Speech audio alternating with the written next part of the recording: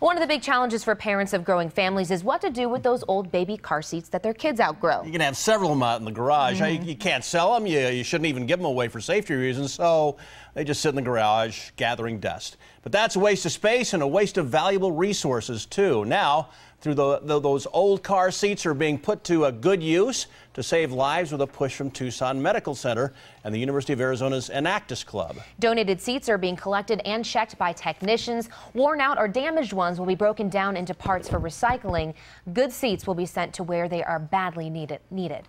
It's usually about 10% of the car seats can then be sent to another family. We're planning on sending these over to Mexico because they have a low usage rate of car seats, so we're going to also help that community as well. Estimates are that only 13% of babies and small children have car seats in Mexico.